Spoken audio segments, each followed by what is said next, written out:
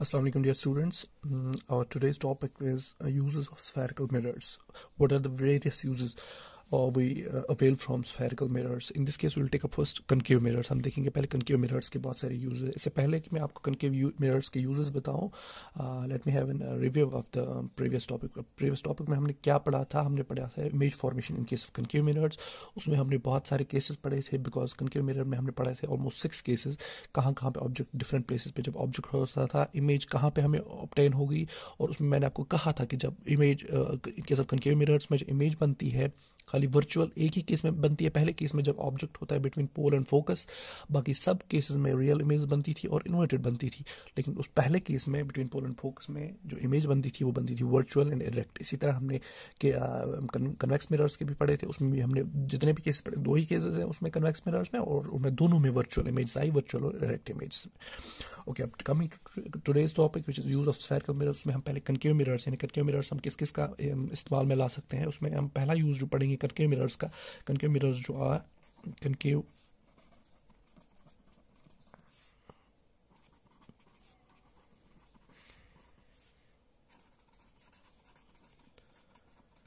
Concave mirrors जो है इनको हम यूज़ करते हैं एज रिफ्लेक्टर्स, जो टॉर्चेस में लगे होते हैं, कार हेडलाइट्स में जो लगे होते हैं. इससे क्या होता है, इसे हम इसलिए कनकेव रिफ्लेक्ट मिरर्स में एज रिफ्लेक्टर्स यूज़ करते हैं because it gives a powerful beam of light. For example हम देखिए हमारी गाड़ियों में जो है रात के टाइम पे हम ड्राइव करते हैं तो हमें लाइट चाहिए, that should be a powerful beam. Because concave mirrors have this property of focusing light at a particular point. They converge the light to a particular point. That's hence we get a powerful beam of light. So that's why इनका पहला जो use है, important use है, they are used as reflectors in car headlights in order to get a powerful beam of light. So we will write concave mirrors are used as reflectors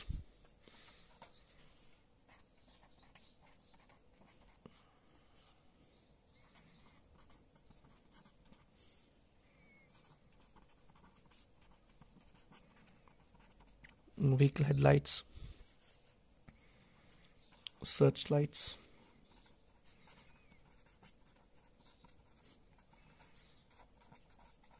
in order to get powerful beam of light. Second use है concave mirrors का. Concave mirrors को हम use करते हैं as shaving mirrors because जो concave mirrors होते हैं उसमें जो इमेज जनरली आती है एक ऑब्जेक्ट की वो बड़ी आती है as compare to the object, the size of the image is larger. So concave mirrors are used as shaving mirrors to see the large image of the face, we can say.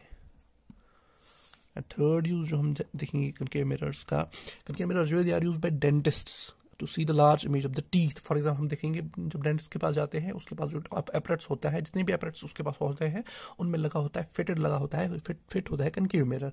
Because हमारे teeth जो है, teeth के अंदर कोई भी cavity हो या कोई भी डिसऑर्डर हो, डिजीज हो, तो उसको देखने के लिए उसको जो कि अंदर बहुत मुश्किल देखना होता है, तो वो अपना एपरेट्स डाल के इसमें कनकेव मिरर फिट होता है. उसमें इमेज जो है, image of the for example अगर कहीं पे कोई कैविटी होगी या कुछ भी इन्फेक्शन होगा, कुछ भी होगा, तो वो उसको एनलार्ज करके देता है so that it gets the idea what's the problem in the teeth. So they are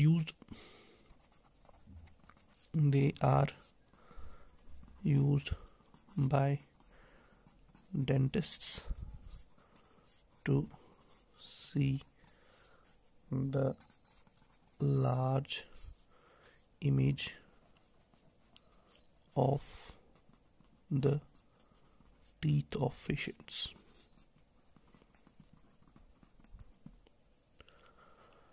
Teeth of patients.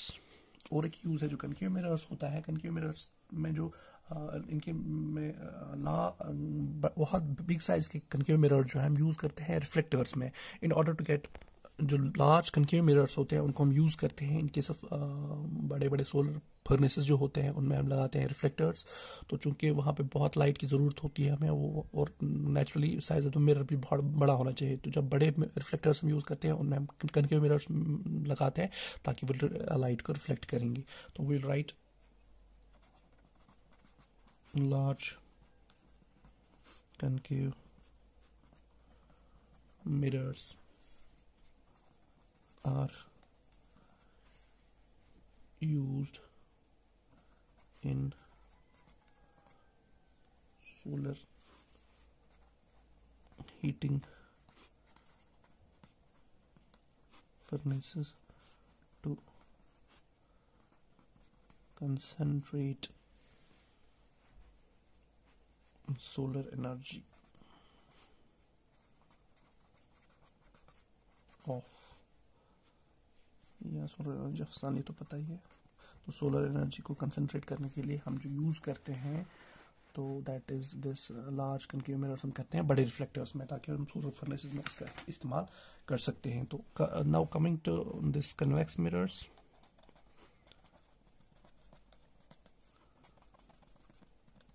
Convex mirrors में हम क्या करते हैं, जनरली कन्वेक्स मिरर्स जो है they are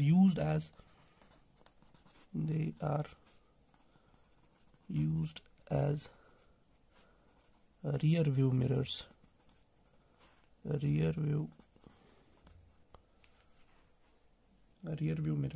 in vehicles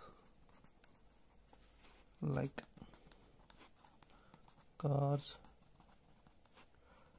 trucks, etc. ये क्यों जो कन्वेक्स मिरर्स होते हैं हम यूज़ करते हैं रियर व्यू मिरर्स होते हैं। ड्राइवर जब ड्राइव करता है कार, उसके साइड से एक मिरर लगा होता है जिससे वो ट्रैफिक बिहाइंड जो ट्रैफिक चलता है उसका व्यू लेता है। तो वाई हम यूज़ करते हैं कन्वेक्स मिरर में, बिकॉज कन्वेक्स मिरर जो है it covers a wide area, वो ये वाइड फील्ड तो बड़ी फील्ड का व्यू देता है ड्राइवर को। तो ड्राइवर गेट्स एन आइडिया कि when he takes the turn या ओवरटेक करता है वो पहले देखता है मेरे पीछे मत कुछ है, कोई कार है, कोई और ट्रैफिक है, तो उससे बचने एक्सीडेंट को अवॉइड करने के लिए he uses this convex mirror. तो convex mirror they are used as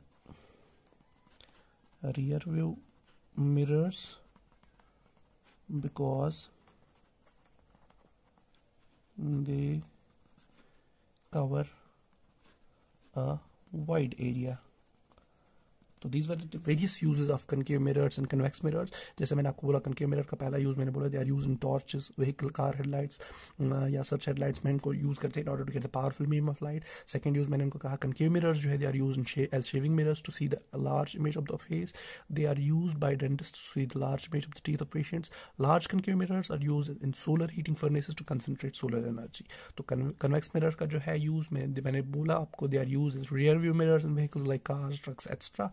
because a convex mirror जो है covers a wide area of the field.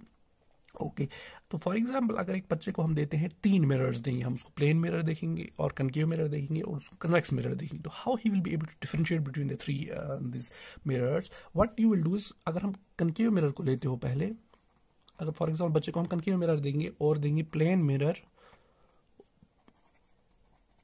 और देंगे उसको कन्वेक्स मिरर, तो how he will be able to identify between three mirrors, what how he will be able to differentiate between the three mirrors कि concave कौन सा है, plane कौन सा है, कन्वेक्स कौन है। अगर हम उसको प्लेन मिरर देते हो तो प्लेन मिरर में जब वो इमेज देखता है एक ऑब्जेक्ट की, तो प्लेन में मिरर में इमेज ऑब्जेक्ट की इमेज जो है it will be of the same size as that of object, जितना ऑब्जेक्ट बड़ा है इमेज भी उतनी बड़ी होगी। अगर आप कनकेव मिरर देते हो उसको, कनकेव मिरर में the image will be larger than the object, comparatively object के मुताबिक जो इमेज होगी that will be larger in size. जैसे आपने देखा हम करते हैं यूज उनको एज शेविंग मिरर्स, तो बिकॉज ये हमें large size large image of the face देता है, तो दैट मीन्स कनकेव मिरर में इमेज की जो ऑब्जेक्ट की जो इमेज आती है that's comparatively larger than the object. और कन्वेक्स मिरर में जब हम देखते हैं image it's smaller than the object, it's diminished then the object. तो these were the different tricks, how simple tricks how we'll be able to identify between the three mirrors. This is all for today. I hope you got it. If in case you have any doubts or confusions, please WhatsApp me on my personal number. Thank you.